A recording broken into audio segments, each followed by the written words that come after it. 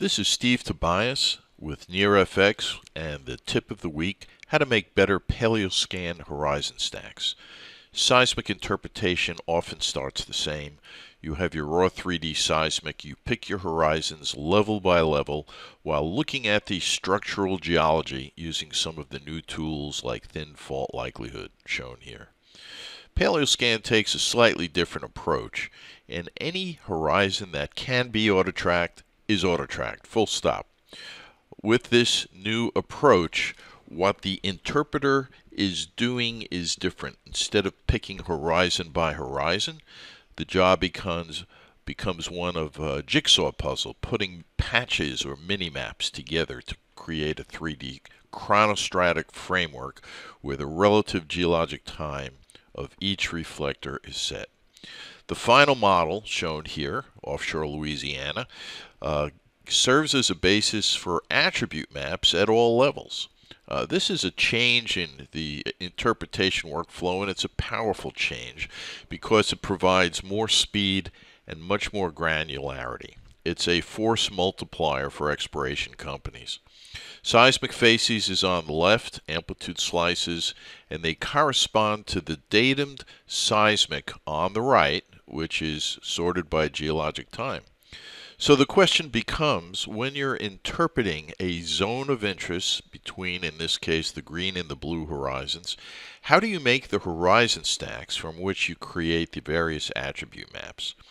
Do you take 20 slices through that, or do you take 200 slices through that? Let's talk about that for a second by looking at this format. In the upper left, we have relative acoustic impedance, and in the upper right, what we're looking at is the thinning attribute, which is not possible to make without an RGT model. Here, it equals more or less the filled accommodation space during deposition, as the diagram on the bottom right shows. So when you take these attributes and slice 20 times through a zone of interest, here over a course of 9 seconds we see the type of analysis you get. Is this sufficient? Well, it might be, but let's compare it to what happens with a much more finely sampled product. Here are 200 sequences, and any geologist that's trying to understand the environment at deposition has to look at this and say, you know, I have a much better feel for what's going on with this much more finely sampled stratigraphy. It greatly aids in seismic stratigraphic analysis. That's particularly emphasized by comparing the two as we go through from bottom to top. If you look closely, you'll see the yellow horizon moving up as we go. On the left is a lumpy 20 slice sample. On the right is a much more finely sampled. And I think that the summary here for everyone is that while horizon stacks are a powerful force multiplier, it's very important to carefully choose the correct density of slicing. Too few, granularity is lost, and too many, and it's inefficient. That's the tip of the week from the NearFX, the company that does near-field exploration.